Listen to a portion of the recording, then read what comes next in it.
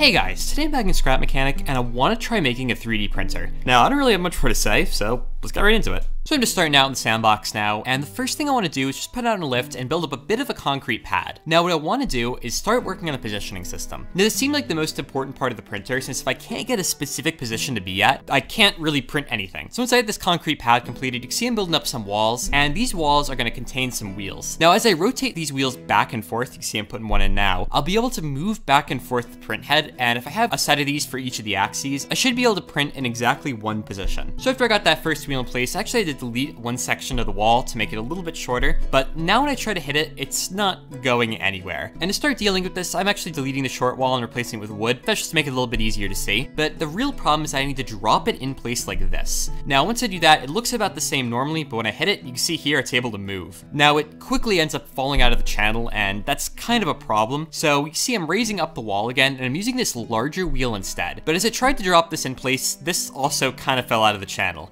So I dropped it from a lower height, and once I did this, it seemed to be a little bit better. It still fell out of the channel when I hit it, but the sledgehammer is a little unrealistic. Normally it's not going to be getting hit with that. So what I wanted to do was also add in one to the other side and see if I get some increased stability. So after I did that, I'm also adding a wheel in the middle, and this is to keep everything from rotating back and forth, because without this wheel, it's actually kind of unstable. Once I had that, I'm adding in a controller block, and what this controller block does is rotates the wheel 360 degrees, rotates all of them 360 degrees, and you can see here when I hit this button, it activates it, and I can actually move everything forward. And this actually didn't seem too bad at all, but I was a little bit worried about how it would perform in the long run. After working on it for a little bit longer, this is what I ended up with, and it's not great. So you can see how slow it is, because I needed to rotate 15 degrees at a time to make sure that I can address every single block individually. But the main problem is that as I hit the button for it to go backward, you can see here it rubs up against the wall for just a little bit.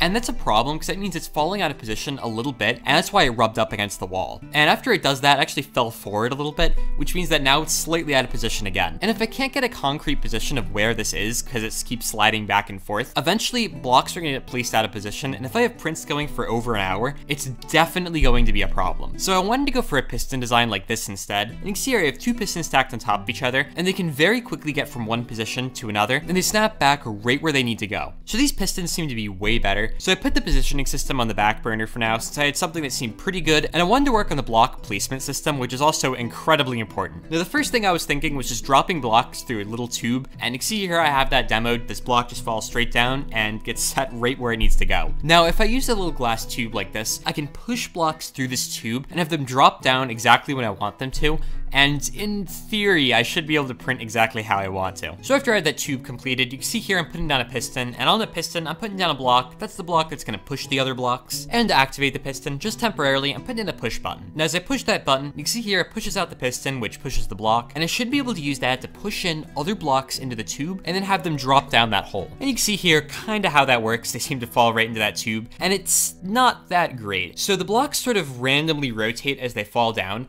and they just don't perfectly fall into position, and they also jitter around a lot. You can see just a lot of random vibration, and I figured that's gonna cause a lot of lag, and also they seem to just randomly fall into the tube, and sometimes they fall a little bit off kilter, sometimes they sort of just fall off to the side, sometimes multiple fall into the tube, and it's overall just not working out that well. And honestly, I was thinking this design just was not going to work, so what I wanted to try instead was a vacuum pump. Now so here, it can drop blocks directly below it, which is exactly what I need. So here what I'm doing is just putting one down like this, and I put down a button to control it, but you can see here when I press the button, nothing happens at all. And the main problem is just that I have no blocks feeding into it, so to do that, I just need to put down a chest. Now this system is way better than before, since the blocks in the chest are just held as items, and they're not actually like blocks, so the lag is going to be significantly less, since the blocks aren't just loose items that have collision. And also when I press the button, it drops the block down right where it needs to go, and locks it in place, so it's not a loose block at all, and that's a really good thing, because that means that once it's on the ground, it can't just vibrate out of place, it's actually stuck there. So that just seemed like it was going to be exactly what I needed it to be. And I'm going back to the positioning system because there's just a small wrinkle in it. Now the main issue with this system is that I don't really want to control each piston individually. Instead, I want to put in a single binary number, and I want to have that number correspond to how many pistons are being expanded out. So what I did here is hook up the first piston, and if I press any of the switches, it expands it out. And that makes sense because the first piston should expand out if I'm putting in a number 1 or greater. And also I hooked up the fifth switch, which ended ended up being easy as well, because that, as long as I have the last switch pressed, it should expand out, and if it's not pressed, it shouldn't. Now, the switches in the middle are a little more awkward with their logic, but you can see here I have the whole thing completed, and I'm trying to expand out the pistons one at a time.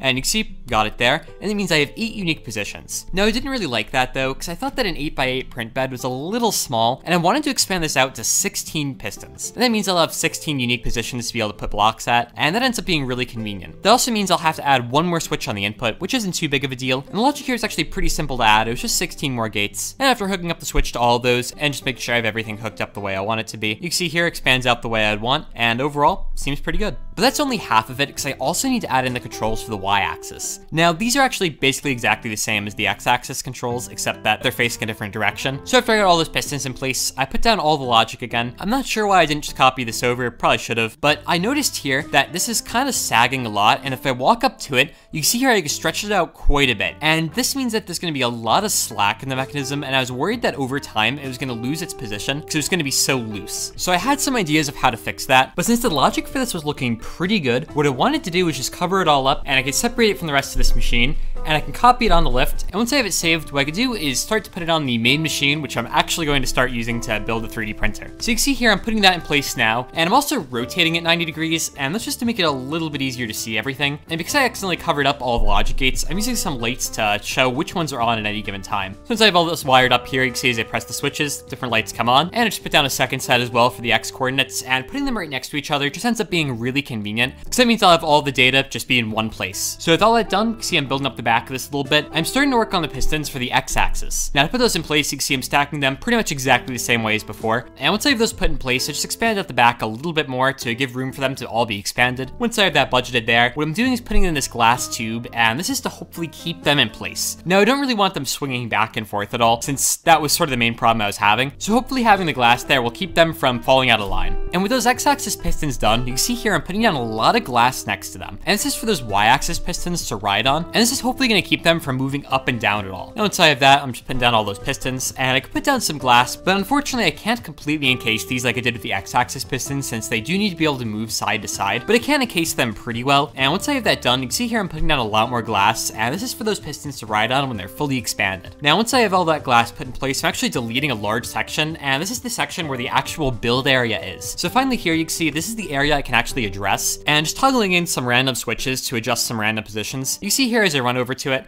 it's on top of a random square, and this actually looks pretty good. So finally with that done, I can encase the Y-axis pistons just a little bit better by putting a large glass sheet on top of it, and hopefully that'll keep them from popping out on top. Now I lifted this thing up just because I wanted to do some work under it, and I crushed myself just to see what would happen, and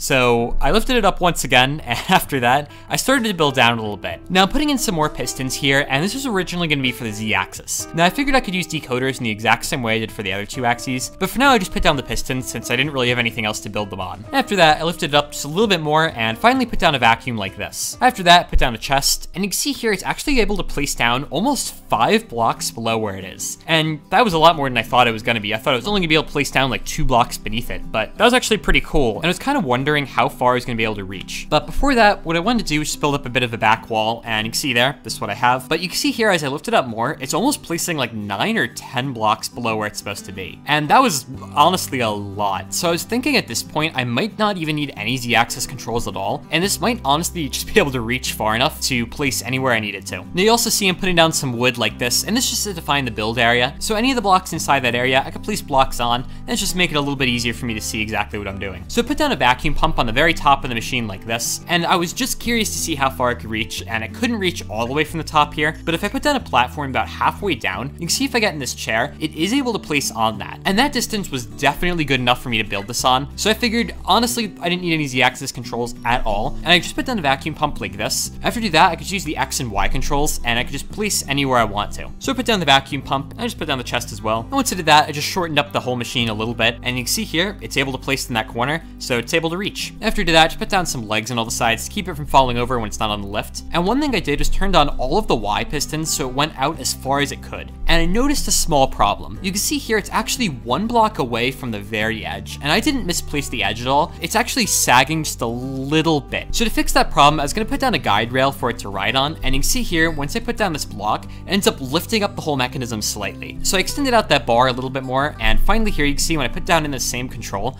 it actually is in that corner. So it should be placing correctly now, and just to solidify that, I also expanded that bar out to the other side, and it seemed pretty good. And with that done, I wanted to start working on the mechanism to store all of the data to program in all the instructions. And to do that, you can see I'm putting in a bunch of sensors now, and if I turn on all of their color modes, that means that only when they see a block that's painted white above them will they actually send out a positive signal. And this is really useful, because what I can do is pass over them a bunch of concrete blocks, and if the block above them is painted, they'll end up having a positive signal, and if they don't, they won't send out any signal at all. And that means that I can easily program this just by painting some blocks. So to do that, here you can see I'm putting in a bunch of concrete, and I'm just randomly painting some blocks right now just to test it out. And once I have that, I'm just hooking up the sensors to the inputs of the decoders. And with that done, put in a switch, hooked it up to the piston, and I hit the switch, and you can see here that the printing head ends up moving quite fast, but it moves right into position, and it ends up settling on that spot. So that seemed pretty solid, and I was going to use this basic design to create the first of my 2 mechanisms to control the printer. Now here you can see I actually ended up deleting it, but I'm actually just rotating it 90 degrees here since I have a little bit more room to play with in this direction. And once I end up building the path for the concrete to ride on, put back in all the sensors, and what I'm doing is stacking in a bunch of pistons just like I did before. Now, I realize this is probably not a great way to do specifically this mechanism, because I could just use a controller block and a single piston to expand it out 1 block at a time. But the thing with that is that I couldn't just move it to any arbitrary position, which I don't know if I necessarily need to do that, but I now don't have the ability to do that. And also I already designed all the circuitry for this, so I know exactly how to run this, so there's really no reason not to. Now you can see there I painted in all the data, and I have a counter in place here. Now all this counter does is counts from 0 to 7, and then from 7 to 0. And this means I'll be able to move the concrete all the way, expand out all the pistons to the furthest extent, and then be able to pull them individually all the way in. So you can see how that works here. I'm pushing out all the pistons one at a time, and I should be able to read in this data that I'm painting on these concrete blocks right now. So after I had that done, I hooked it up to this print head, and the program I wrote in should create a diagonal line. So it seems simple enough, and you can see here it's starting to print that in, and it looks pretty good, but when it tries to do a return, it kind of messes up and ends up putting a block in the wrong position. And the whole reason is actually I didn't set the delay long enough, so it didn't have enough time to settle into place. So after I had that done, I ended up letting it run for a little while, and you see here with this improved design, it ended up working out just fine, and it ended up printing all the way up to the print head, and eventually you can see it got so close and ended up not being able to print anymore. But otherwise, looked pretty good, and with that done, I ended up messing around a little bit more with some more designs. So I actually expanded out this mechanism so it can hold a total of 16 unique positions instead of the 8 I had before, and I toggled in a program that just creates a tube that goes straight up. So after I had that done, you see here, program the whole thing in, and let it run. So I'm not going to show a time lapse of this whole print since it was, kind of boring. But you can see here, once the whole thing's done, creates this nice little tube, and this actually had no errors at all. Now, the next thing I did was actually this completely separate design, and it consists of 3 counters. Now, the whole goal of this is to create a pyramid. So I basically create a bunch of squares stacked on top of each other, and that's how I create my pyramid. So here I started out and just wanted to let it run, and you can see here it's actually missing a block in the very end, but that's actually fine. The reason I did that is that it creates a nice point at the top instead of having a 2x2 square at the top. And you can see as it starts to go, it actually messes up a bit. The left side is kind of bare, and it just looks a little odd. And the problem is that one of the counters is resetting a little bit too early, so the square doesn't get to complete, and it ends up creating just a rectangle. So to fix that, I just need to add in a timer block and another logic gate, and then ended up suppressing that reset signal just a little bit, and totally fixed my problem. So here you can see the full time lapse. It takes quite a while to print this base layer, and this whole print I think took in total about an hour and 40 minutes. I probably could have sped it up with a little bit more special logic, but I was already kind of running low on time for this video, so I didn't want to mess with that too much, and instead I opted to slow down the entire print. And this seemed to mostly be okay, but there are a few errors towards the back of the pyramid. Nothing too crazy. It's just when it tries to swing all the way back, it ends up misplacing a single block on like 3 of the layers. But overall, it looks pretty good, and I wouldn't say there's any massive problems like there was in the last print. So here I've slowed it down for the last 2 blocks, and you can see here, gets this one done, and now it's just homing into the top block. After that, places it, and looks good. Now for this last print here, which is probably what I'm going to be showing in the thumbnail, I'm actually breaking it up into 6 distinct programs. Now, since I can only address 16 unique blocks at a time, what I'm doing is just resetting the program after it prints out 16 blocks, and I could use this to create a larger, more complicated image. Now this also gives me the advantage of being able to switch out the blocks that are in the chest, and I could use this to create different colors. So you can see here I have the inside filled with red and the outside filled with glass, which is supposed to look more black than it actually is, but there's really no black block that I could just use. So finally here, as I finish up the helmet, it looks pretty good, and this one actually printed with no problems at all. So again, up close it looks pretty good, but I actually switched out the border to be concrete, and then I painted it black just to make it look a little bit better. And you can see here, it looks great. So guys, thanks for watching. It's definitely a fun video to make, probably my favorite project so far in Scrap Mechanic. All the specialized logic for this is a lot of fun, and especially that pyramid program was quite a lot of work to tease all the bugs out of. So if you enjoyed the video, make sure to subscribe. If you have any questions or comments, feel free to leave them down below. And otherwise, until next time.